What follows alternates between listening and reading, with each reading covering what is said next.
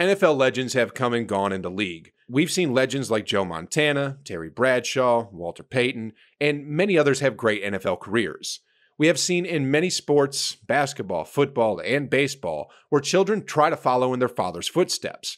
For instance, we have Michael Jordan and his son Marcus Jordan, who was a complete bust in the NBA. In Major League Baseball, we've seen Barry and Bobby Bonds do really well in the major leagues, even though Barry took steroids during his career.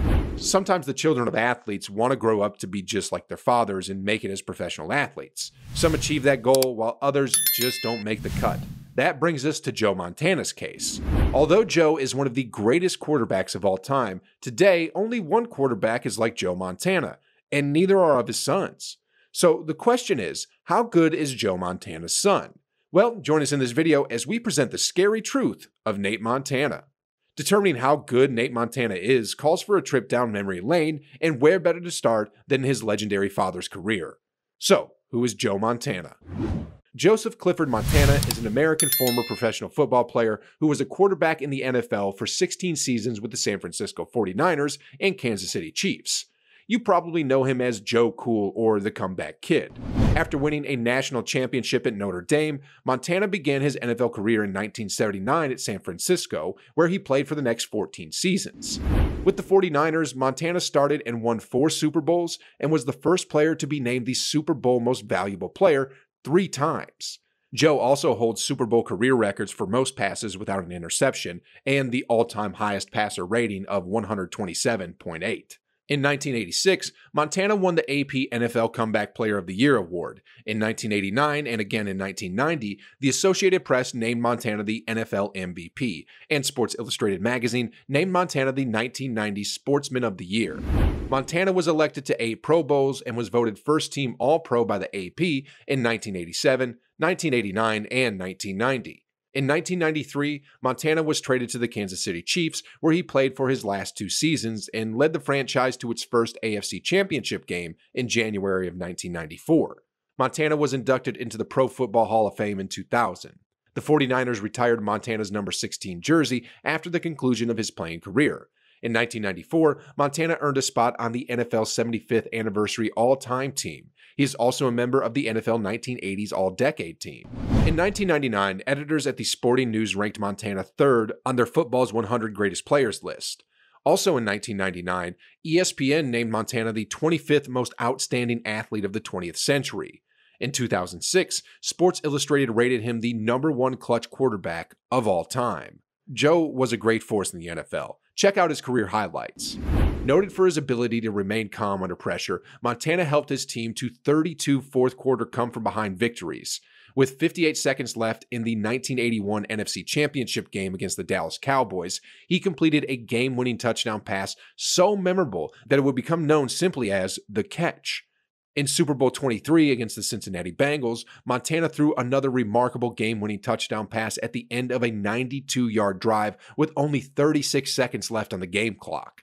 During his career with the 49ers, Montana completed 2,929 of 4,600 passes for 35,142 yards with 244 touchdowns and 123 interceptions. He had 35 300-yard passing games, including 7 in which he threw for over 400 yards.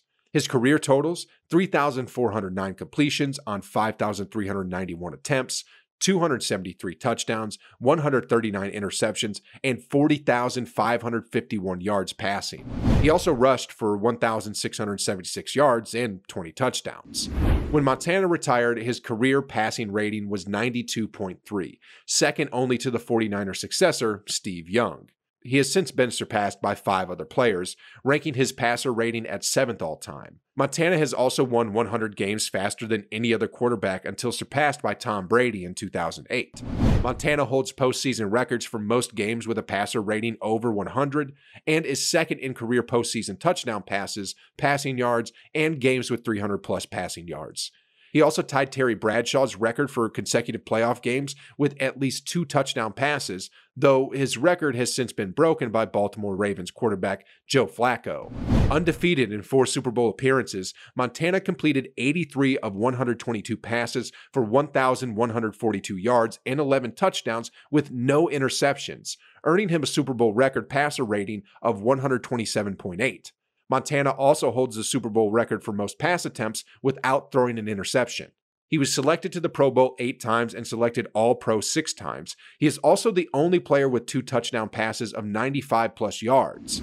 Montana also held the record for most passing yards on a Monday night game with 458 against the Los Angeles Rams in 1989. His record as a starter was 117-47.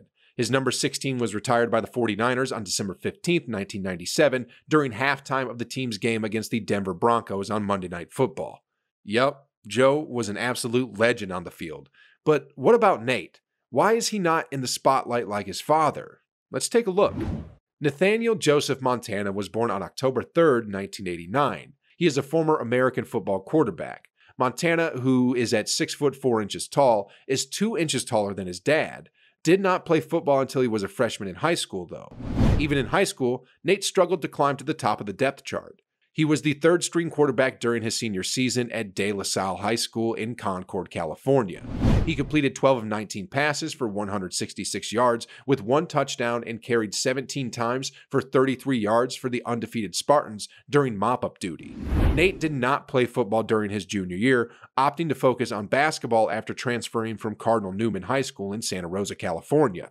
After graduating from high school in 2008, he enrolled at Notre Dame and joined the Fighting Irish football team's coach, Charlie Weiss, as a walk-on with the hopes of landing a scholarship as a sophomore. Following Montana's freshman year at Notre Dame, he found himself well down the depth chart at quarterback.